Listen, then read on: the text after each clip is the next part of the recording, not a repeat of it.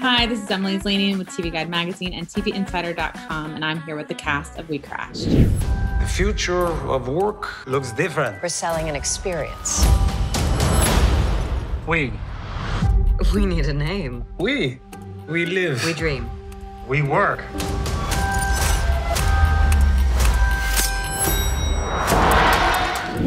So, how would you introduce Rebecca Newman and her role in this story? Because she is a very interesting player.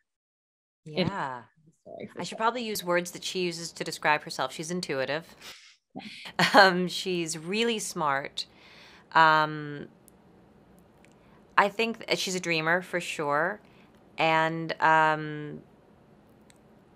she's a very soulful person.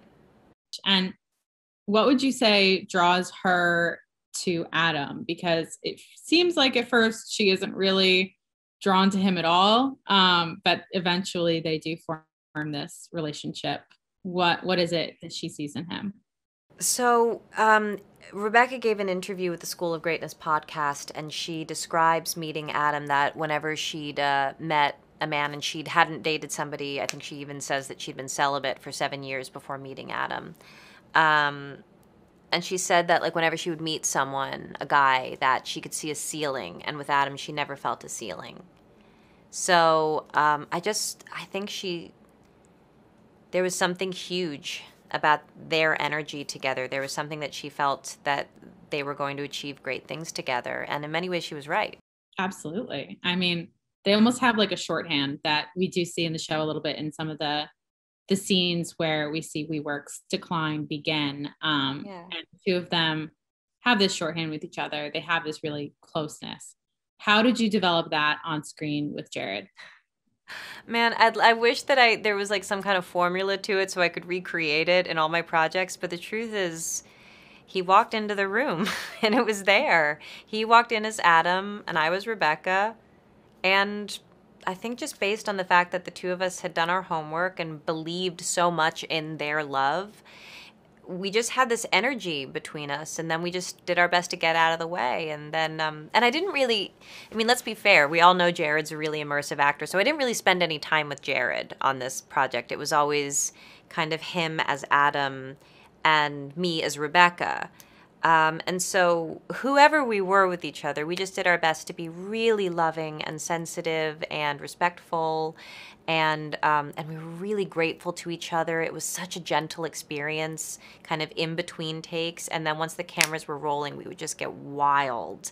And it was really focused. It was always based in character. But I mean, some of the things we did were just, I've never done anything like that before. But it was fun. It was just really, really fun. And it was there from the first take. Hi, Jared. Tell me about your character. What is his role in this very, very crazy but real story? I just know that this character was, incredibly compelling guy, an amazing story, absolutely, one of a kind. And, I love the fact that it's such a recent story as well. I mean, and there was an amazing podcast and a couple of books written and tons of articles and a really great documentary. I think a lot of people have been fascinated about this story. It's a story of an immigrant who comes from Israel to New York and really builds a life for himself. And, and kind of, we go on a wild journey with these people as they, build this empire. Yeah. And while he's building that empire, we see him draw in all of these other characters into his orbit. What is it about Adam that you think draws other people to his light? Oh, I think he's a great salesman. I think he's a great speaker, great orator. He's really adept at conveying his passions and his vision of what is possible and motivating people to kind of reach further and higher. In the first episode, Adam you have this fantastic line as Adam where it's, I don't want to be a billionaire. I want to be a trillionaire. Yeah. What is it that fuels this unchecked ambition of his, you think?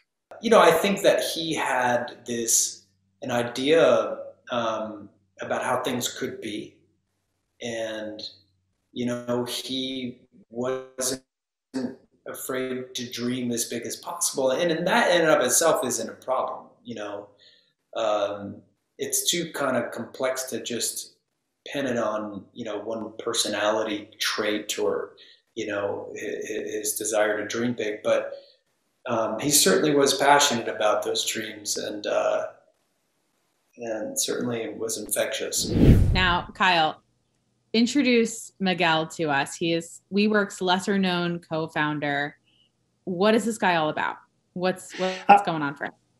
Yeah, I mean, I think the great thing is that nobody knows really who Miguel was, because he was such a quiet partner in the story that we all know of what WeCrashed was. But I think truly, you know, he's an architect. Fundamentally, he's an architect, but I think what he became for the company is very much sort of the paternal maternal figure. He was very much the person who cared about community and cared about sort of keeping everyone together and trying to hold this sense of group and of place and of humanity. He gets pulled into this orbit by Adam initially.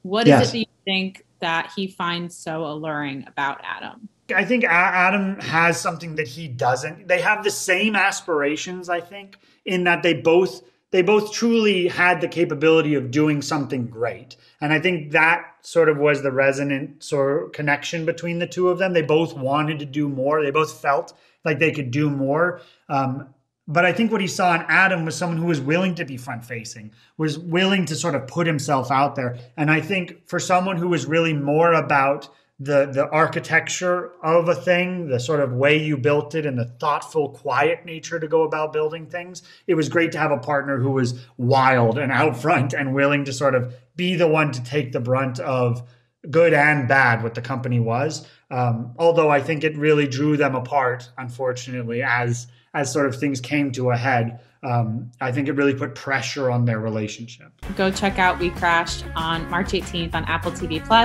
And for more videos like this, like and subscribe to TVinsider.com.